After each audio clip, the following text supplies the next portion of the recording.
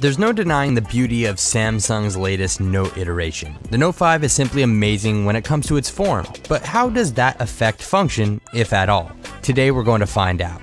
The Galaxy Note 5 was unveiled and released within about a week, and it seems to be the talk of the town in the mobile tech space, both good and bad. Samsung's previous iterations of the Note's design have been more evolutionary than revolutionary, but this year that all changed. We now have a device that's built from metal and glass, much like its smaller brother, the Galaxy S6, and it may prove to be quite fragile if you drop it, but damn does it feel good in your hand. Most of this design language is old news in terms of Samsung's smartphone releases, but there are a few key changes to point out. This year Samsung added a touch of curvature to the Note series, but not where you'd expect it. The rear glass panel now has curved edges much like the front of the S6 Edge and now Edge Plus, and it's an interesting design choice, and it really makes sense actually. It's very comfortable to hold.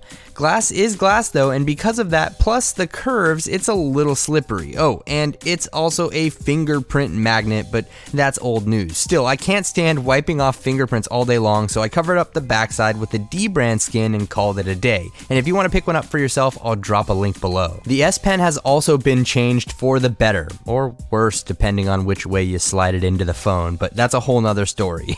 The S Pen sits nearly flush with the bottom of the device and can be removed from its side with a simple press or click on its top end. It's certainly a very satisfying click and something that can be somewhat habit forming if you're into that kind of thing. But more important than the things being added with this fresh design, there are a few important things that were laid to rest. First up, say goodbye to your precious IR blaster because it's gone. There's also no replacing the 3000 mAh battery inside or expanding the storage via micro SD card because, well, everything here is basically taped together with some very strong adhesive. Yes, I agree this sucks, but complaining about it won't bring it back. I mean, it is what it is, like it or not. At the end of the day, Samsung has built a very pretty phone. Solid frame, slick curves, glass walls, and basically a notified Galaxy S6, and I'm okay with that for now.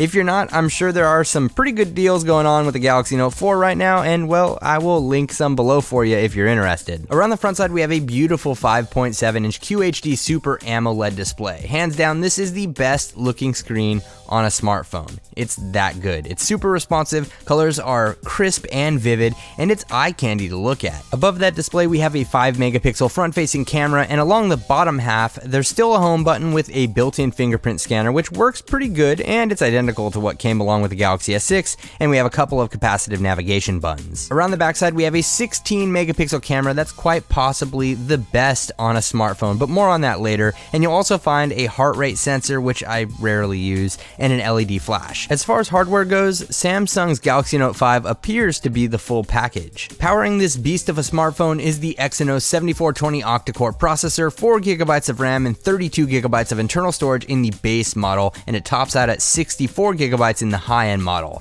The Note 5 ships with Lollipop, and everything is smooth as far as software is concerned. The internal specifications handle just about everything you'd need, and I've had a very fluid experience with the software, especially compared to the Note 4's iteration of Android and its skinned features. Software elements are a bit different from previous Samsung devices, but if you've used one before, you'll have no problem navigating it. Obviously, the main reason you'd buy a Galaxy Note is for the S Pen, large screen, and multitasking features that come along with it. Samsung's standard multitasking features are available again, and I've always found them to be useful on a display of this size. It's definitely a power user phone, but the multitasking isn't exactly what makes the Note so desirable. Personally, I've never been a fan of the S Pen, but there is one feature this time around that has sold me on it altogether.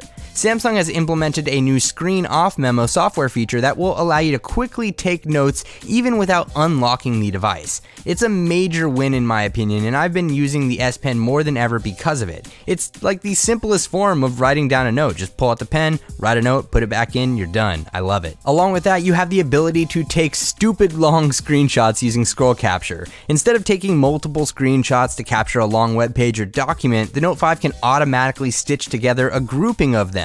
From there, you can save it or share it and even take notes on top of it using the S Pen. In the pop-up Air Command menu, Samsung has added the ability to store up to 3 app shortcuts as well. It's not as helpful as I'd hoped though, but it's another new feature to sell you on the upgrade.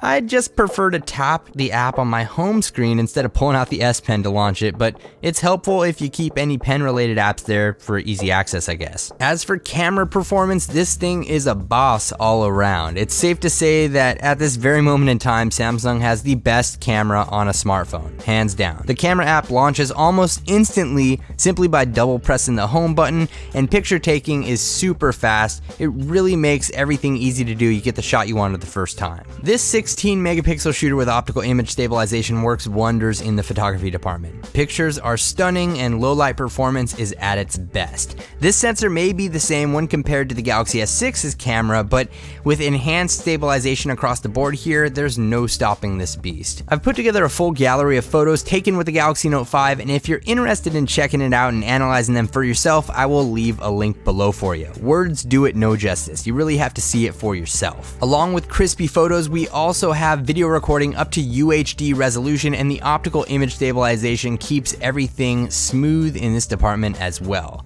Moving along to battery life, it's been super inconsistent in my testing, unfortunately. I've been using the Verizon, T-Mobile, and AT&T variants of the Note 5 just to see how different the results were between the carriers, and I was surprised. T-Mobile was the most inconsistent of all though, coming in between 2.5 and 5.5 hours of screen on time in my testing under moderate use.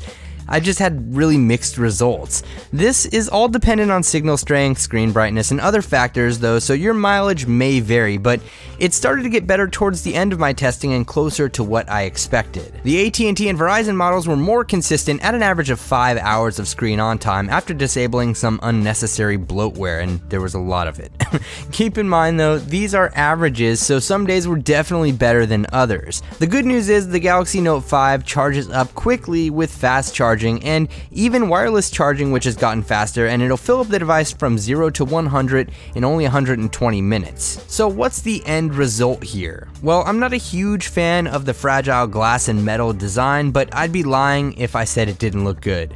This is one of Samsung's best smartphones, as it should be, duh. Sadly, Samsung has alienated some of its power users by sealing up the battery and removing SD card expansion in favor of that fragile design. Is it worth the money? Well, that's somewhat subjective. It is a great phone with an amazing camera and for the most part, pretty solid battery life when it's consistent. Should you buy it though? Well, if you need an S Pen in your life, I would say go for it. That's the main selling point here, of course. If you want just a big screen and a big battery with Samsung features, you may want to check out the S6 Edge Plus, and make sure you subscribe for my full review on that in the near future. I'm a fan of the Note series this year, but I can live with the compromises being made. The question is, can you? Thanks again for watching everyone. This is Dom, and I'll catch you in the next video.